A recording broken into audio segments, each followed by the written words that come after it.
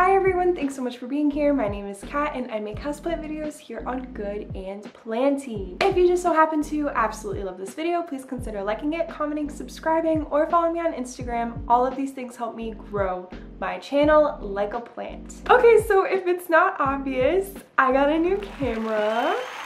I am so excited. You can actually see my pores. I was not lying to you when I said that was coming because I am dramatic and want to use the camera immediately to its highest ability. I'm going to be showing you all of my favorite foliage within my collection that is definitely prettier than anyone I've ever seen in my entire life. I will not be including any philodendron, I don't think, in this video because of a different video that's coming out later this week. You can probably guess what that is. I'm also trying so hard not to look in the viewfinder. I totally understand the struggle now because when you film on your iPhone, you can see everything that you're doing and now I can't. So please bear with me. I played a lot with the settings to try and figure everything out, but I will hopefully, you know, tweak it as the videos go on, and I will be getting a mic so the audio will also get better. Okay, so the first plant is a black pagoda lipstick plant, and I'm very excited to do this. Are you ready? Hold on, let me find a good leaf.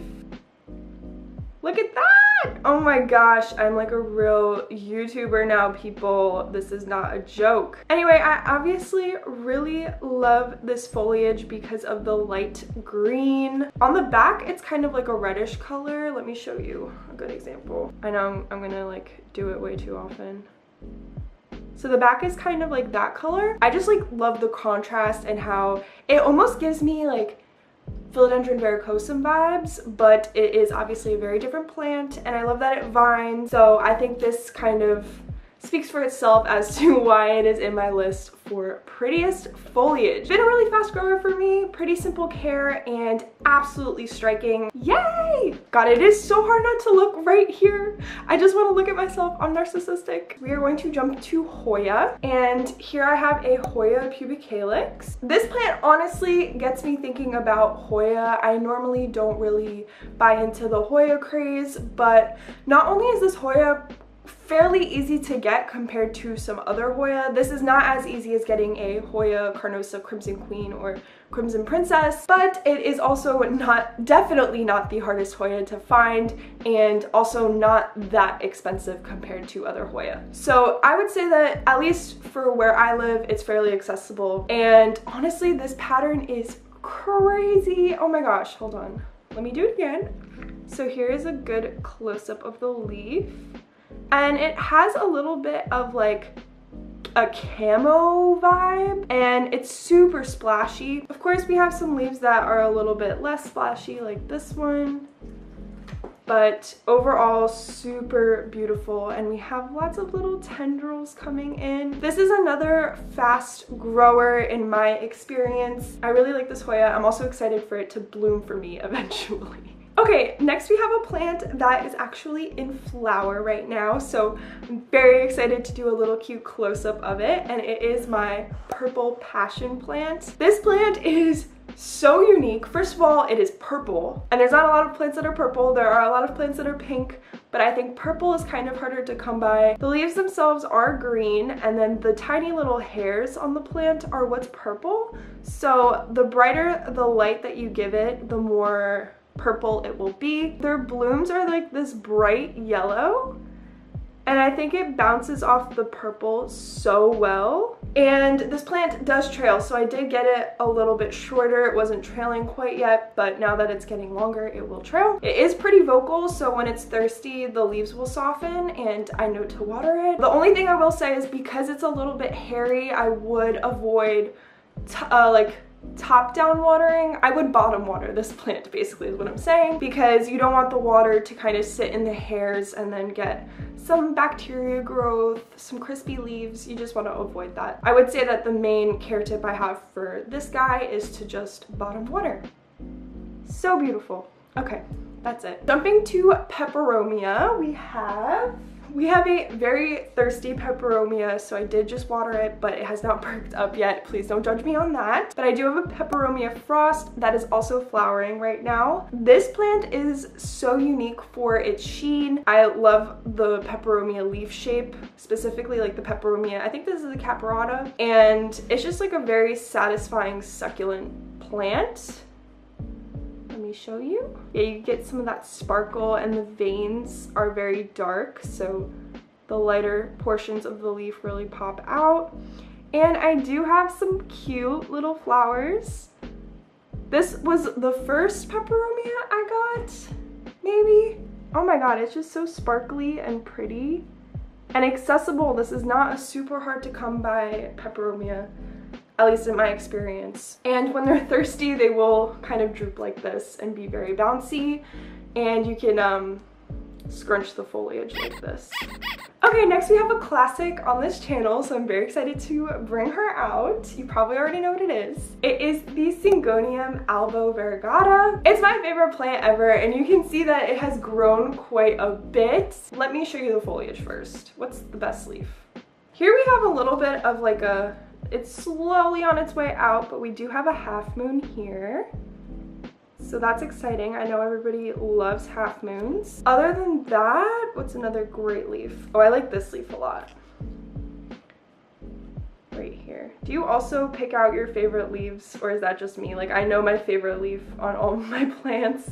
This plant has given me a lot of like very white leaves, so I definitely have to keep an eye on it to make sure that it can photosynthesize. Okay, love my Syngonium Albo.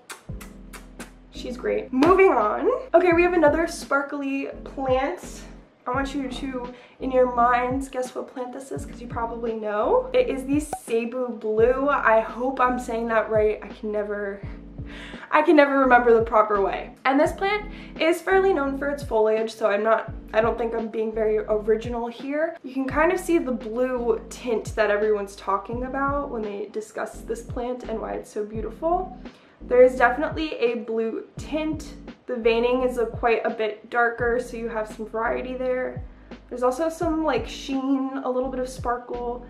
And on top of it, the texture is so nice. It's like just a little bit bumpy with the veining. I love this plant, it looks so good. It has a lot more like dainty vines than I was expecting when I first got it.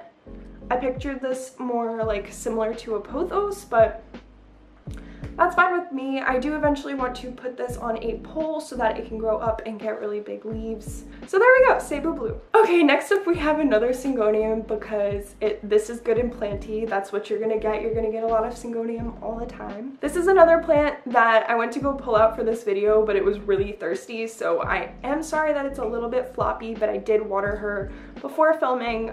She just hasn't had time to bounce back yet. So it is the Syngonium Erythrophyllum. This plant is so beautiful. I hope that the camera is gonna pick up exactly the colors and depth that I'm talking about. The best way to experience this plant is definitely in person. It's just the best plant ever. I love this plant so much. Mike is going to town on cleaning himself. So the draw of this plant is the front of the leaves are this really, really dark green. They look almost black. And then I think you can already tell, but the back of the leaves are this really beautiful, like scarlet red almost. It's like beautiful. Hold on. This is a little bit of like a newer leaf. And then here is kind of a more mature one. So you can see the red is like a little bit more pronounced on this leaf. And they're so glossy and like, beautiful and satisfying. Okay, let me let him out. So yeah, this plant is absolutely incredibly striking. If you like more of those like goth plants, this is definitely a great one. Syngonium Erythrophyllum. Okay, and of course, if we're talking about beautiful foliage, we have to discuss begonias.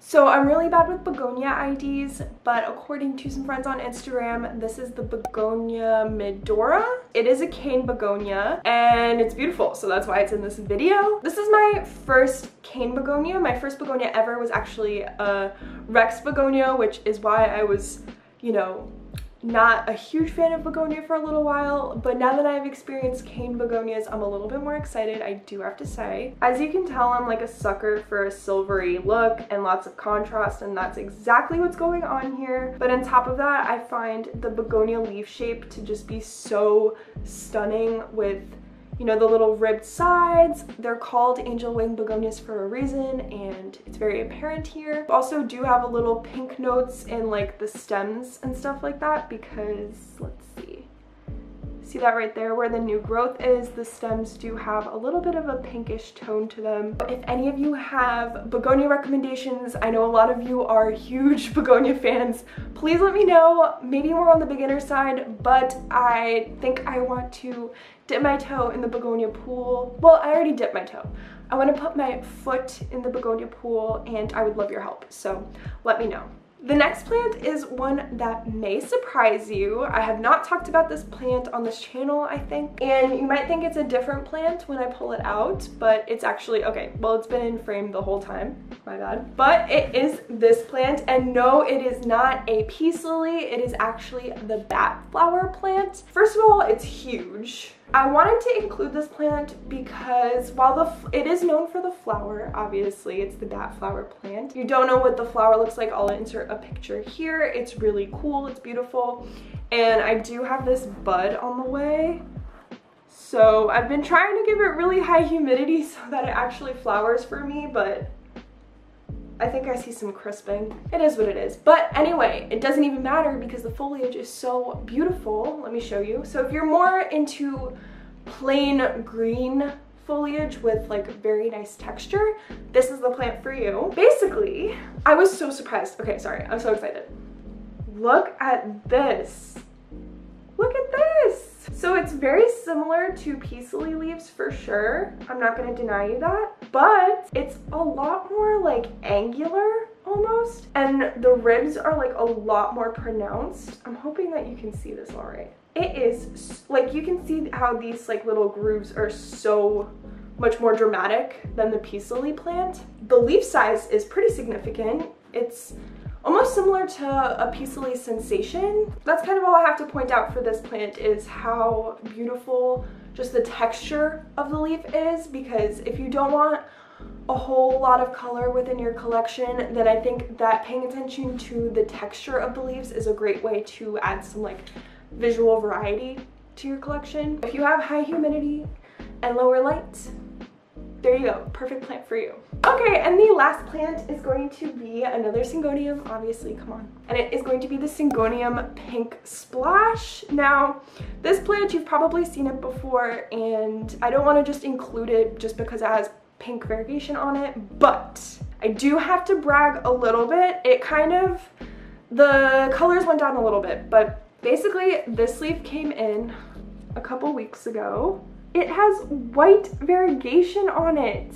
I found that so beautiful and unique. I'm not sure if these plants do that all the time. Someone told me I might have like this really rare mutation, but that just doesn't seem like something that would happen to me, so I'm choosing not to believe that. But if you know what that is, and if that just happens with pink splashes, please let me know, because I found that to be really cool. Okay, so that's gonna be it for today's video. Thank you so much for watching and letting me use my camera and do the little YouTuber thing. I really appreciate you all so much. We hit 3K a little while ago, and I don't think I mentioned it in a video, so I will do it here.